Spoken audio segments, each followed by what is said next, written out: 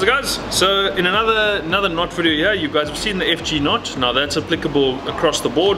These are mainly, we're doing them with slightly thicker line purely for visual aspects, but also it adds to what we were doing on the Tenacom reel. So this is 1.3 fathom, 60 kilos. Beautiful, beautiful line, very nice for your bottom fishing and things like that. Obviously we have used it for a full nylon jacket trace for when you fish with the diamonds and stuff like that. You saw Ray using this stuff. It's beautiful, it stretches nicely so for handling error. Anyway, that's beside the point. 1.3 more nylon. We're going to be tying this to a 100-pound braid. Now the 100-pound is attached to our Tenacom 1000 reel. This is going to be a PR knot. So first thing you need for this is a bobbin. You want a bobbin that's got a lot of weight to it, nice and heavy, and something that you can tension up like that. I have used cheaper fly tying bobbins. They do work, but you do need to work with them a little bit to get the tension right, and this has got weight. So now, simple action with the bobbin. You're going to thread it through the little needle here in the front. You're going to wrap it into that little O-ring there. You want it nice and tight. See how it slots in, like that. Now you're going to wind, loosen the tension off. We're going to wind this around quite a few times. I'll try and do it to the camera, just to get it wrapped around there. Wrapped around. You want to keep a bit of tension on it because you are going to be winding it off with tension, so you want to put it on with tension so it sits nice and strongly on the bobbin. Okay, that looks like round about enough. It's not an exact science, so I'm just going to put on about that much. Now you want to tension it up with the knob, so you can see it actually takes a bit of pressure to actually pull that off there, which is exactly what we want. So this thing, knot's all about friction. So as long as you've got friction, you're going to have a good knot going. There's nice tension there. Okay, so the PR is very similar to the FG in style. Put that down there. Except instead of you crisscrossing the line over, you're using a bobbin to tension it up and down. So, just do this like this. Actually, I need that go out of the floor. So, the PR. Might be a little bit rusty on this one. So the PR, we're going to be wrapping your braided line up and back down again, similar to the FG. So, starting like this, pinch your lines like that, and you're going to be spinning around one way up, and then the same way back down, but over itself. So, let's start. Now, your bobbin gives you the weight to keep your tension on your line. So you just want to make sure you're doing it right the whole way along. And you just want to pinch it at the bottom so it doesn't come off. It's going to be a little bit tricky for you guys to see, so I'll stop every now and again. That's about how long you want it. Maybe a little bit more. Now, to control your thing back down, you're going to put your fingers there so it can't keep going back up, and you're going to spin exactly the same way. Okay, so finger, you just spin, and you see how it's wrapped over itself like there nicely. And the bobbin does most of the work for you. Just keep going, and you just want to wind it back down.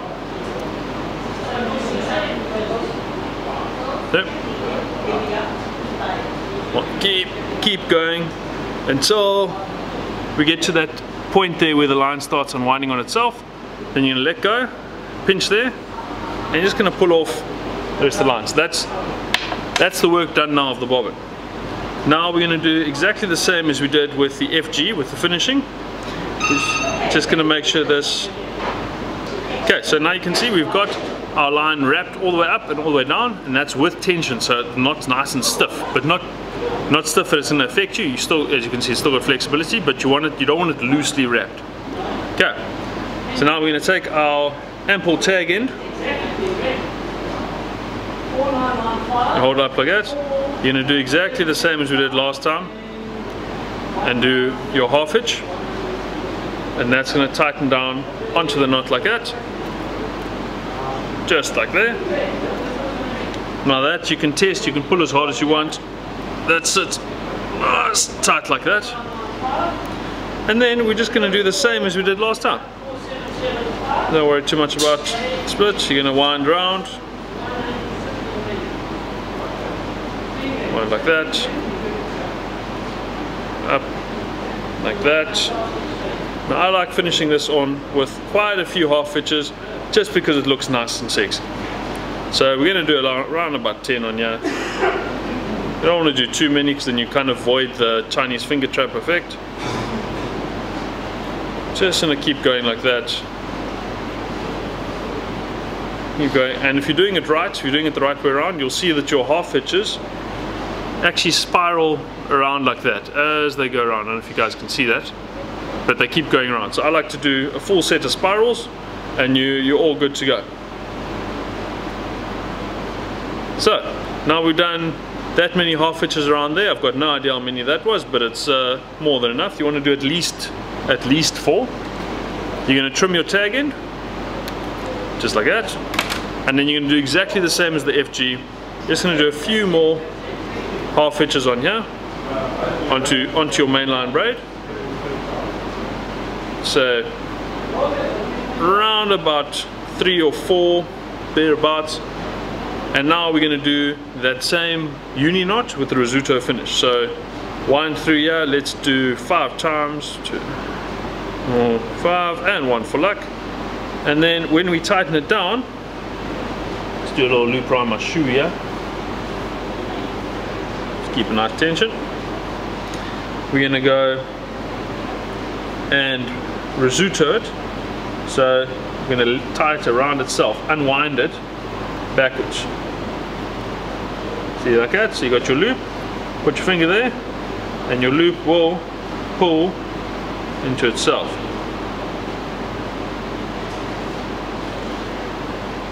Then that we can just tighten up so you get a nice little bullet shape.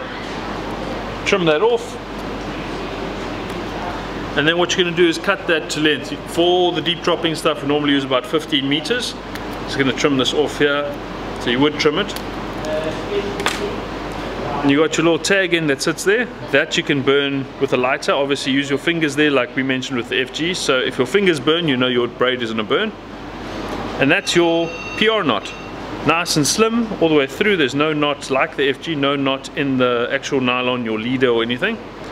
And that twists around beautifully like that. You can see those half hitches going around there.